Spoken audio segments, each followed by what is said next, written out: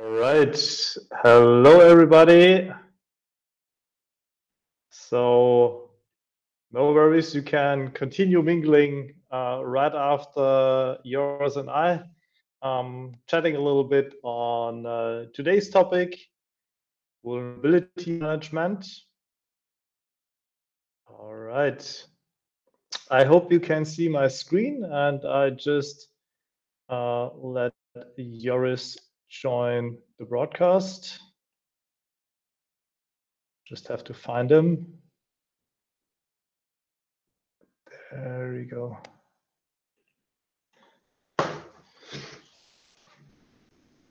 The guy with the ugly avatar, that's me.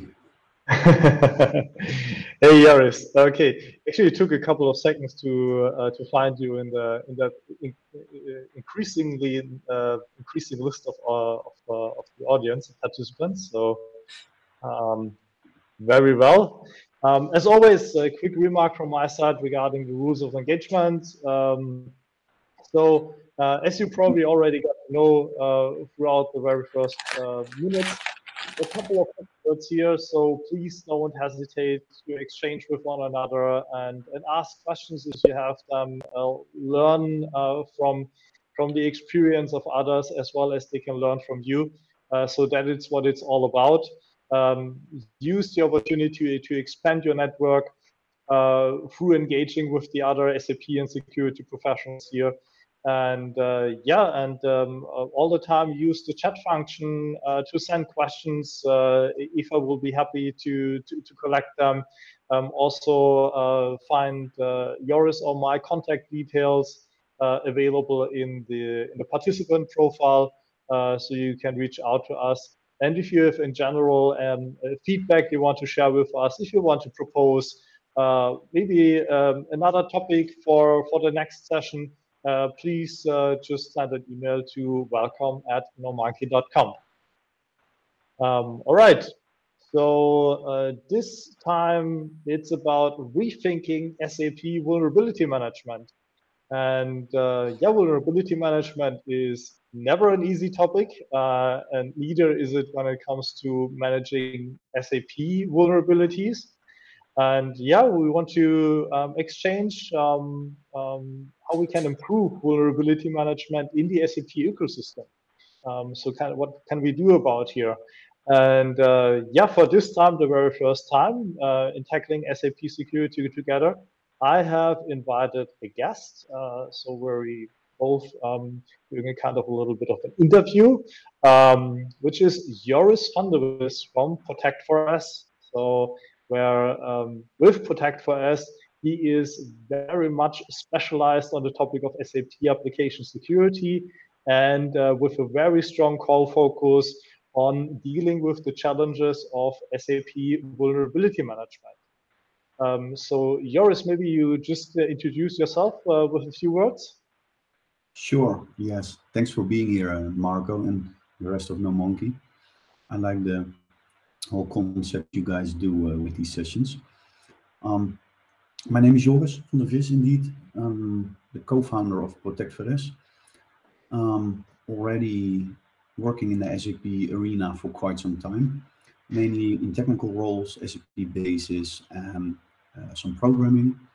Been involved in the implementations, and already for the past, I think, 15 years, really specialized in the area of SAP platform security, SAP cyber security, as you would call it nowadays. I'm from the Netherlands. Apart from the customers that we help and consult with software and consultancy, I also do SAP security research and reported over 100 vulnerabilities to SAP. So these were translated in security notes that you might have seen. We'll discuss that in this session. I'm happy to be here. Thanks for the invitation, Marco. Yeah. So you're feeding your own purpose for the vulnerability management capabilities that you offer with creating new vulnerabilities, so to say, right? Exactly. No, better finding them, yeah. So they were there in the first place already. We just reported them to SAP, right? Yeah. So doing actually the very first step when we're talking about it of the vulnerability management part, which is the identification part. Yeah, yeah. Um, yeah, just want to introduce a little bit before we digging into the questions on how we can approach vulnerability management for SAP nowadays. What we are actually talking about when we use the term vulnerability management. So first of all, starting with vulnerability. So just took the definition from ISO 20072, which is that a vulnerability is defined as a weakness of an asset or group um, of assets that can be exploited by one or more threats. So please remind the term threat in here. That is already in that ISO definition incorporated. I will come back to that with some opinion on what might be the challenges when it comes to vulnerability management. And yeah, the definition of vulnerability management is basically the process that manages these kind of vulnerabilities, that identifies vulnerabilities and evaluates the risk related to them. So also another interesting term, which is risk in relation, and where like here the definition from the SANS Institute. So Eva will also post a white paper in the chat later on I think still, even if it's from 2013, one of the best white papers when it comes to the fundamentals of vulnerability management, where also in this white paper it's being stated that the evaluation of a vulnerability can either yield to a correction that removes or mitigates the risk. I like to add the mitigation part here as well, or to formally accepting the risk that is associated with a vulnerability. So, which means we are not always supposed to remediate vulnerabilities necessarily, depending on what are the objectives and the individual goals of the organization performing vulnerability management. So probably would like to remediate them all, but there are some constraints typically associated with them. Well, so which brings me to my first question, Joris. What do you think is actually the state of SAP vulnerability management nowadays? So what are your findings at your customers? So the short answer, it can definitely be improved. The bit longer answer is that there are really good examples and there are really bad examples. So and we are talking about processes here. So that can sometimes become a bit theoretical and maybe even boring. However, I think that this actually is a really important process, because this is actually the only real process that for sure helps to make sure that your business critical SAP systems are safe and secure. So if you ask me what the status is, then again, it greatly depends. What we see in general is that the more large enterprise customers, so the really big SAP using organizations, do have processes in place and do address this topic on a regular periodic interval, mainly on a monthly basis, right after SAP Security Patch Tuesday. A lot of smaller companies are still not there yet, definitely. From having no vulnerability management at all, or in the middle, like doing a little bit every now and then, a patch here, a patch there, if there is some time, if we have some people available. And there is a lot of improvement. Yeah. Maybe we just lay out the process as such once, how that can typically look like, or how typically a vulnerability management process is defined. Preparation, where like the idea is you have an idea and you define the scope of where you want to carry out vulnerability management, starting with being able to identify vulnerabilities, and you plan accordingly. So that's kind of the interesting part you've mentioned, that some organizations already fail to determine a plan. as you said, for example, in what kind of interval, for example, do I want to execute this process and things like that. Then, of course, like scanning. So being able to scan, identify, monitor the scan. Yeah. So is actually my scan working through, whether it's supported by a tool or when it's part of, let's say, for example, penetration test, communicating the findings, up to remediating or mitigating the findings. Also, however, to the point that that you might maybe decide not to carry out any remediation or mitigation activities because of a low risk, and then of course that you verify if the correction as such was working fine, so that you perform a rescan and analyze the findings again of the rescan. So where do you actually see nowadays? Like I've already mentioned the planning part, but besides of the planning, where do you see customers typically spending the most time on, or what is the most resource consuming part from your experience in the SAP area? Yeah, so that's by far the remediation part. That is like 80% of this process. It's good. It's a process. It should look. Why that is not so much from the technology part, because the implementation of a patch, I mean, it takes some time, but quite often we see a lot of companies spend a lot of time here in the whole, let's say, change management part. That's adding a lot of time, getting approvals, and also the testing part. Depending on your risk appetite and your test scenarios, it can add a lot of time as well. So it's definitely remediation. And maybe also good to mention, if you look at it from a more holistic view, where people, processes, and technology are involved, the remediation part is definitely one of those steps where you need everything. You need people with the right skills to make sure that they know what to do, how to apply the patch, make a proper risk assessment.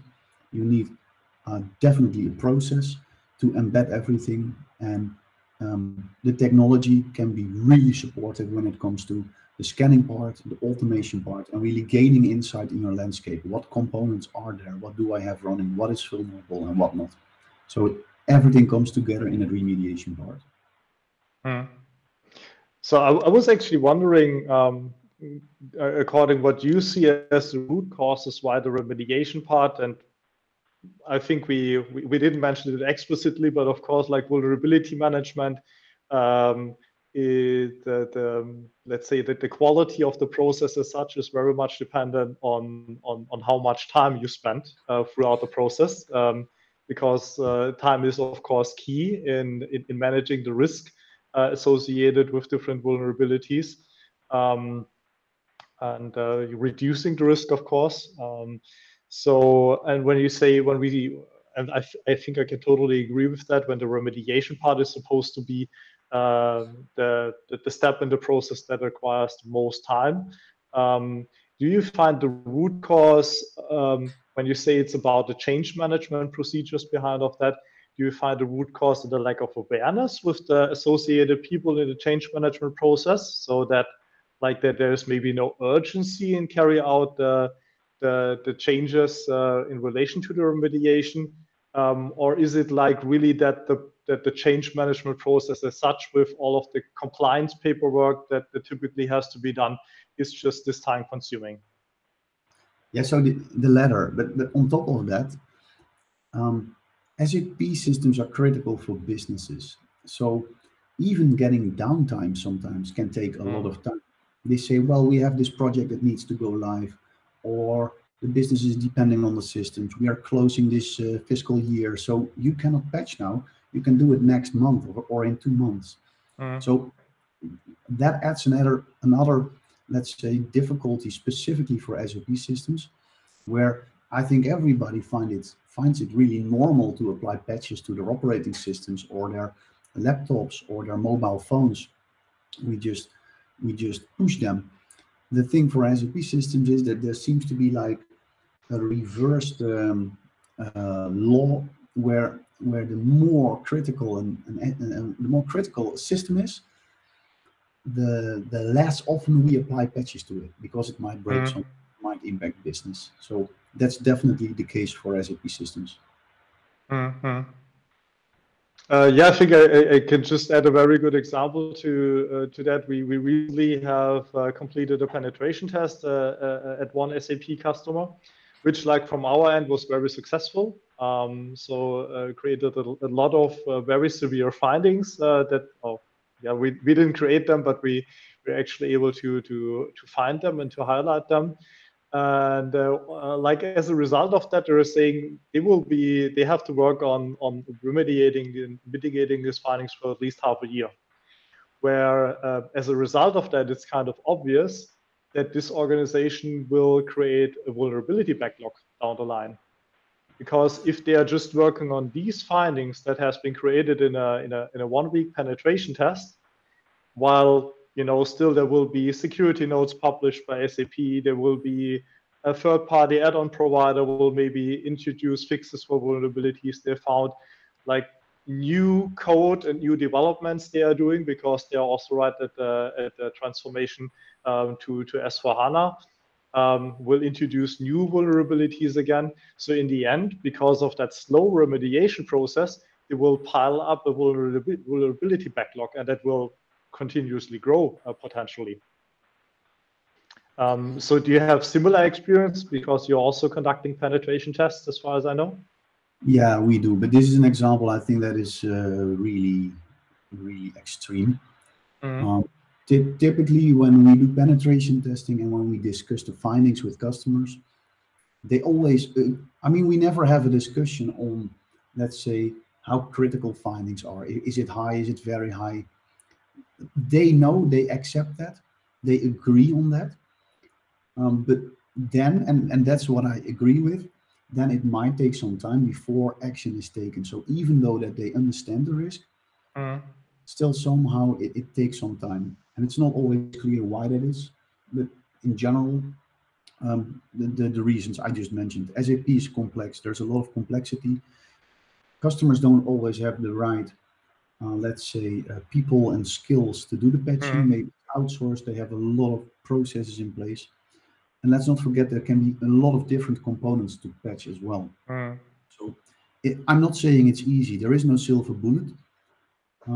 But it does start with at least the awareness of the customer that this is critical and they need to do something. And it helps if there is a process in place, because then you can just follow the process, right? Yeah, like we're already discussing some of the current challenges, what makes it hard, specifically in the SAP area. I think another thing to mention is that, like, very modern approaches in terms of for outside of the SAP or classic SAP technology stack, such as runtime application self-protection.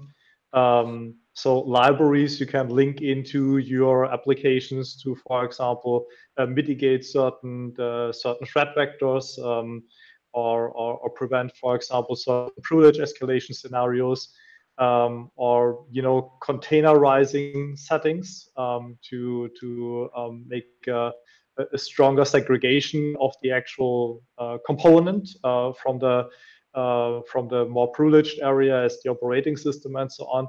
These are, because also, of course, how SAP applications are being used, these are not still yet applicable for most of the classic SAP technology, including S/4HANA we are using nowadays. So I think that's another issue that also, like, security professionals probably I can think of maybe are a little bit concerned, because the modern approaches they find nowadays as part of their vulnerability tool chain is just not working yet in SAP. Yeah.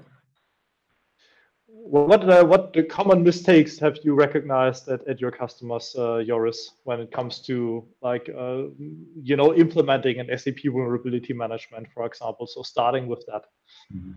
Yeah. So there's a couple of things. One is it helps if customers start to have proper insight where to start. You can just blindly start doing things, but then you might miss a lot of things. So it helps if you get a good oversight, insight. And keep in mind, vulnerability management is not just about patch management. That's also what many people not always see. It's also about configuration management. So there are parameters that can be set in an inconsistent or even insecure way, or other settings that can really lower the security of your SAP system. So it's all those areas you have to look at. And what common mistakes are is that sometimes people try to do this manually, and that's really hard. And this is where technology can help. There's hundreds of parameters, thousands of security nodes that can be missing. It's not possible anymore to do that without automation. So you should definitely automate things. And maybe one thing to add there, and that's not just a mistake, but that's what we see also. It's just hard to find people with the understanding of SAP systems and how to properly patch and secure that. It's not a mistake, it's just hard to do. So it's I kind of took a meme over here. I think that summarizes this very well. So that like the people who are actually extinguishing the fire, that there are just maybe a little few of them compared to the size of the fire they're actually facing, right? So to put it kind of in a picture, yeah. So yeah, and of course, like maybe a technology in terms of a better water pump or something like that can be certainly at least ease the pain that there's really a lack of resource to carry out the remediation or mitigation activities. Yeah, yeah.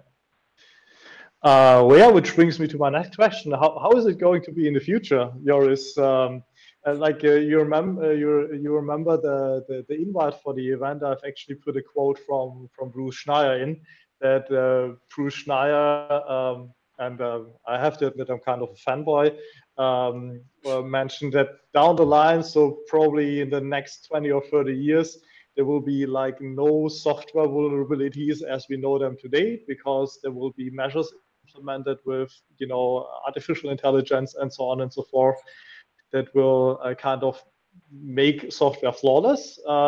He is actually, taking this as a prediction, but maybe not going this far in the future. Whenever this future is about to be there, what do you see like as the future challenges for SAP customers with vulnerability management in the next 5 to 15 years? Yeah, so it's nice to fantasize on these futuristic scenarios where AI machines are fighting each other, the good AI and the bad AI. And it's really nice to dream about it and fantasize about it. But for practical, for customers in the coming years, they need a more practical approach. We are not there yet, and the way I see it is that in at least in the midterm, software is still built by humans and will still contain bugs and security vulnerabilities. So patching will remain needed. Customers also make a lot of changes to parameters and other settings that might change over time. So it's definitely needed to check it on a periodic basis. So the only thing, what will remain are vulnerabilities on the short term and the midterm. What might be improved is just how fast we can find them, how fast we can mitigate them, and how efficiently we can remediate them, so to say. That might increase with new tooling, with maybe SaaS solutions where the vendor is able to patch things more fast, or with on-premise mechanisms like near zero downtime. That will definitely improve, but still you need a bit of downtime probably, you need to patch probably, and you need to test probably. So that will not change on the short term, I think. And things are even getting more complicated because with all these open source components, over the past few months, we saw a lot of security nodes on open source components like Log4j, Spring4Shell quite recently. And that also heavily impacts the more SaaS kind of solutions that SAP has. So, and that's also good to know. It doesn't just affect on-premise systems. Also, definitely SaaS solutions with open source components are definitely vulnerable. So we'll be around for some years to help customers with that. I'm pretty sure. Yeah, I think I can very much agree with that. Like another challenge I just see in the next couple of years, specifically for those SAP customers who not only doing the transformation to S/4HANA, but also in a hybrid operation scenario, so running running the SAP on infrastructure as a service, such as AWS, Azure, GCP, whatsoever. While they with that approach, they, on the one hand, they have the whole additional topic of cloud security compliance management and cloud vulnerability management as such. In addition to, they will be using SAP Industry Cloud, they will be using the business technology platform, and so on. So there are various areas where they need to additionally search for vulnerabilities, scan for vulnerabilities, with like not one tool fits all approach, but there will be like several specialized tools in the different areas. And I just see also customers already struggling with having these different vulnerability sources kind of synchronized with one another. So there are already like infosec companies out there. They're like where their value proposition is only to basically manage the different vulnerability information, metadata on one place. While like beforehand, you were a scanner company, and now it's basically infosec becomes more and more of a data crunching topic, I believe, and that's I think going to be one of the future challenges we see in the next couple of years. Yeah, things will not be easier. We also see that. We have quite a lot of customers that use hybrid scenarios, right, where they have a lot of on-premise systems, some systems deployed in the cloud, or IaaS kind of scenarios. And yeah, you need to oversee that all. Definitely. Yeah, and the last question, will there be more or less vulnerabilities? I'm not sure. I don't know. Software quality improves definitely. But in the end, does it really matter if you on a monthly basis have like 10 vulnerabilities or 6? I mean, in the end, you just need one for a breach. So in the end, I think there might be less vulnerabilities maybe over time, but yet there will be vulnerabilities anyway. So you cannot ignore that. Yeah, just tell that the Oracle customers who recently got, what was it, about 500 patches. Yeah, I saw that. Yeah, so we'll see. Yeah, we'll see. So I think the most important thing we both, let's say, from an advisory perspective, can say is SAP vulnerability. You can do it. It's hard, but it's doable. And I think it's also like where you set your objectives towards. Yeah, I've just summarized some recommendation, and Joris, just asking you to jump in here to extend if I'm missing something from your point of view. So we have not synchronized them beforehand. So, like of summarizing it, do vulnerability management for SAP as you do for other IT systems and software in your infrastructure. So SAP is basically, it's still a technology, it's nothing else. And there is a need to do SAP vulnerability management or managing SAP vulnerability management. Define objectives and measure them with metrics. So don't put yourself into the position, as with the example, to create a vulnerability backlog because your mean time to remediate is actually not good enough. So then figure out why is that the case and work on it. Like use automation, force the business to test in shorter cycles. Yeah, so whatever actually the root cause may be, addressing the root cause, make vulnerabilities comparable. However, which means don't just prioritize them blindly on a CVSS base score. But incorporate threats and the asset values to determine the actual risk. Like it's certainly a difference if you have a vulnerability in a business critical application like SAP, or if you have it on the web server, which is I don't know, like for example, just publishing the lunch menu for the canteen every day. If your staff and resource as basically everybody, specifically with the transformation to S/4HANA using SAP, automate the repetitive tasks, specifically the scanning and the correction verification part. Joris, anything to add over here? No, just to stress in one important one. So if you ask me, you can leave out the last four because they are all derived from the first one. So it's really where it starts. Have that process in place. Make sure that you incorporate SAP soft vulnerabilities in your general IT vulnerability management process. And then the rest will follow, because then you will start thinking about how often, how much, which assets, how do we compare them. That's all derived from that. And crazy but true, we still see quite some customers that don't have this process properly in place, or not at all in place. And that's where it all starts. Really have it there. And I know people don't like processes in general, but this is an important one. It all starts there. Yeah. All right. I think that was a great chat. Thank you very much, Joris, for that. And hey, guys, everybody, please take the chance to chat with us. Just seeing if there are any questions. Martin, thank you for the session. Thank you very much, Martin. And now take the chance to mingle with us. And we'll be stop broadcasting now.